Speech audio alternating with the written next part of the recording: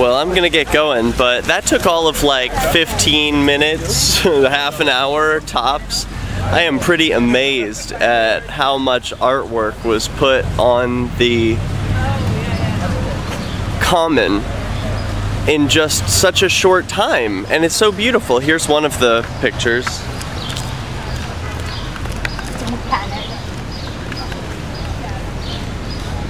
Remember Sisyphus.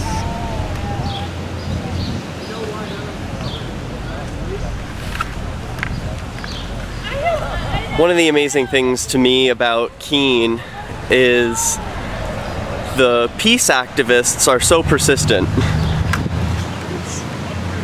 Peace is the way is written on the square here. And because they are able to continually come out and produce a message of peace, more people are able to see it, they make a bigger splash, they're making national headlines regularly, and you know, it's just a group of volunteers. No one's getting paid to be out there to produce art.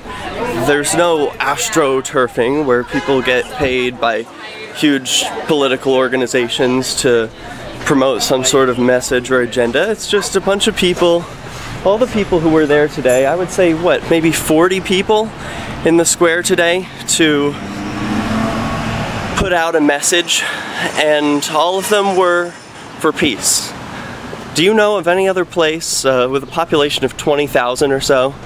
I mean, that produces this quantity of peace activists?